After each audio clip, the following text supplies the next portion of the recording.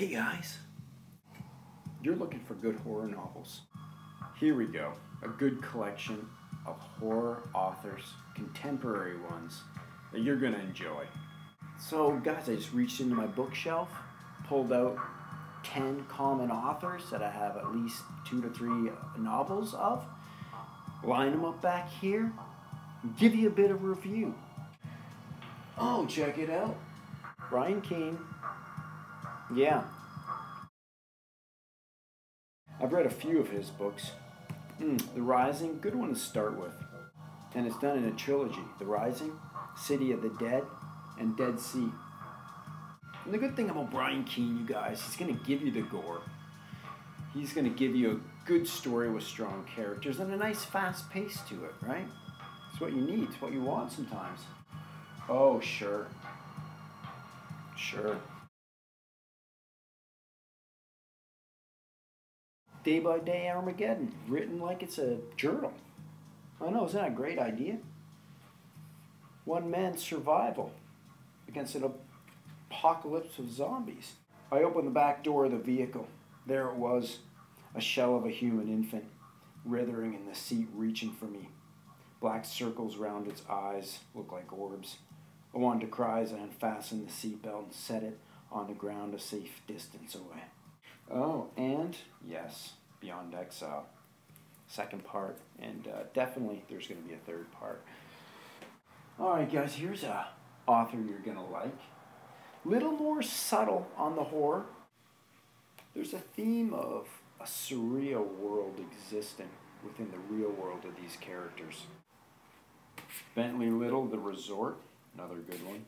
Bentley Little, The Mailman. Yeah, Bentley Little, The Academy.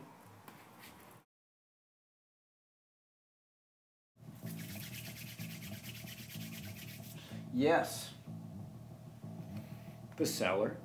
First edition, hello. Got it at a thrift shop. Cool, couple bucks, that's it, can't believe it.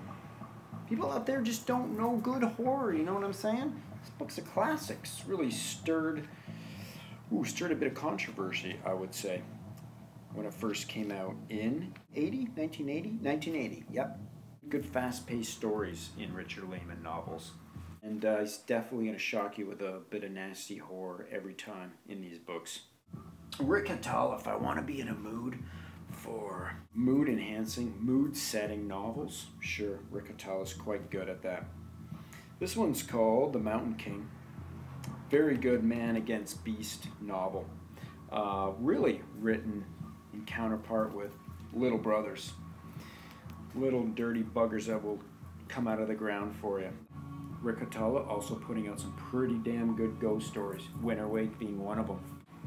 Although there's no ghoul in this novel, as depicted here, the ghoul really is the nasty main character, and what he does in the woods around this bog, quite good. Nope, there's no kid that you see half drowning like that. The fuck was I?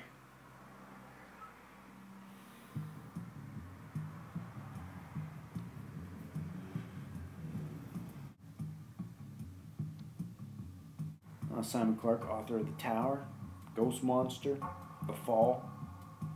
Number of other books too. Vampiric, very good vampire novel. Ow, chomping on a baby, that's what happens in that novel. Vampiric. You're going to want to pick up some James Herbert as well. The Lair, Moon,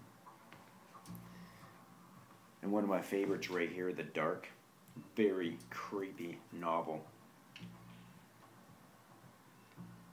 It survives to spawn insane destruction, murder and rape, riot and terror. A force of evil so powerful, cannot be destroyed, is about to engulf the entire city. Here's a writer that I really been getting into lately, I would say. Robert R. McCammon. Swan Song. Very good apocalyptic novel, you know. Huge though, check it out, 940 some odd pages I believe. And what I like, a lot of pages means a lot of good character development, a storyline that really goes far.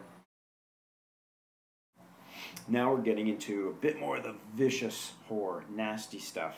You're going to like Edward Lee. This guy knows how to push buttons and push the limits on horror. Jack Ketchum.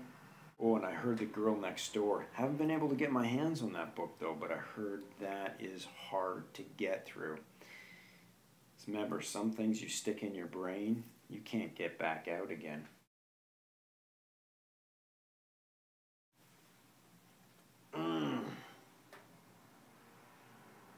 Wrath James White, The Resurrectionist. This is a pinnacle of horror novel for me.